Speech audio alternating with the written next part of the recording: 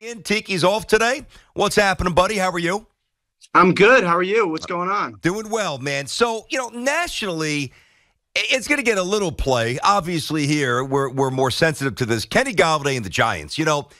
There's one of two ways this goes. They unleash him a little bit on Monday, and let's face it, they can use some offensive help. So maybe he can help them. But the flip side is you're trying to create the culture, and you're really trapped given the contract that Gettleman gave him. How does this play out beginning Monday with Dallas? Yeah, my guess is we find out a lot about whether or not he's on the field and how much he's used. If he's not used, then, might it be time to move on?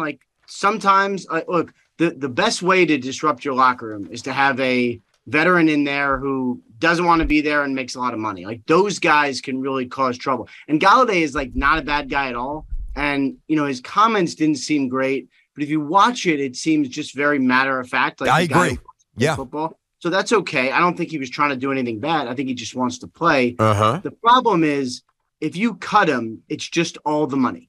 And could you trade him? I don't see where, I don't see how. It's just, there's really the only solution that helps at all is if he goes out and gets open and, is real productive. But wouldn't you think that would have been the case already, It's interesting because Dable, and this is what you got to respect, because these the previous Giant coaches, they weren't wired this way. I thought maybe Judge was wired this way, but it seems like Dable legitimately is wired this way, where if the effort's not there or whatever's not there, there's finally a template of accountability, which is a great thing for the Giants. But I wonder, when people around the league see, not that there's a lot of film this year, he's got 2 targets and 2 receptions, 22 yards, 2 snaps last week. Do people still think he can play? That's the biggest question, because the contract is whatever. Yeah. If the Giants are going to do anything with him, if they're going to trade him, if they're going to cut him, no one's taking on the contract. So whatever happens, the Giants are going to wear it. And this is part of the problem with changing coaches. And, can't argue with the coaching move now. Zero argument for me. I'm just saying when you have a GM and head coach that didn't bring him in and someone else paid him all the money, it's sometimes hard to go forward.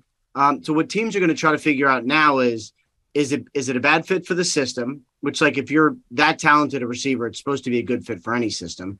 Can he still do it like the Giants thought he could do it when they paid him all that money? Or is he, for some reason, just someone who's going the wrong way physically and health-wise? So that's kind of the mission for pro personnel directors and personnel directors in general now is what kind of player is he actually, and can he help our football team? If something happens and he's not on the Giants, I would imagine he can, but for nowhere near the money. Yeah, exactly. And then at that point, if it doesn't work out and he's fully tapped out, you get rid of him, and unlike which the Giants can't do. No, I got that. Ian Rapoport with us here on the Fan Tiki and Tierney show. Before I ask you about the Jets, I'm curious, and it might seem like an odd question, but I don't think it is. Do you think is it? And I don't mean physically; anybody could get hurt. But do you think it's a lock that Tom Brady remains committed to football this entire season? I do. It's not. It's a dumb question, but it's not because of everything that's happened. I can't pretend that all the other stuff isn't there. Yep. And that's one of the interesting things about doing this job. And you guys do it too, mostly because your interviews, you and then the station are really good, but you get to find out about these guys as human beings. And it's not just about football, and people have families and other lives and things that pull at them and all sorts of stuff. So Brady's got a lot of stuff going on. He is doing the best he can to stay committed to this football team all the time. So, I reported on Sunday morning that he was going to take Wednesdays off. This week, he didn't because they got new receivers, and I also think he probably didn't like that I reported that. But anyway, whatever, it's fine. It happens. It is what it is. Todd Bowles confirmed it on the record. It's fine. Yep. Anyway, too bad, Tom. Right. But so he is taking some time. He is doing his best. He is committed to his family and to his team. He went on an 11-day vacation to the Bahamas in the middle of training camp because he promised his wife he is going to serve both masters, and I believe that he will this year, but then that will be it. Yeah. He just seems tortured. He seems conflicted. And, he's obviously not a young man. He's in his mid-40s, but There's a lot of variables he's juggling. So I hope I get it. You know, I get it too. Hey, listen, I wouldn't mind going away for 11 days with Giselle. You wouldn't have to twist my arm too hard. Let's go. Where are we going? Caribbean? I mean, my wife wouldn't be that thrilled, but if she got to come and hang out, I think it'd be all right. Exactly. I'm just kidding.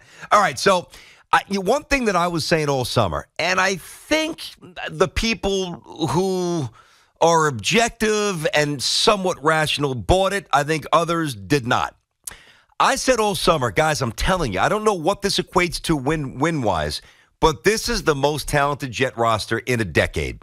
They've got speed, which is they have been painfully slow for years. They've got depth. They've got youth. They've got manageable contracts.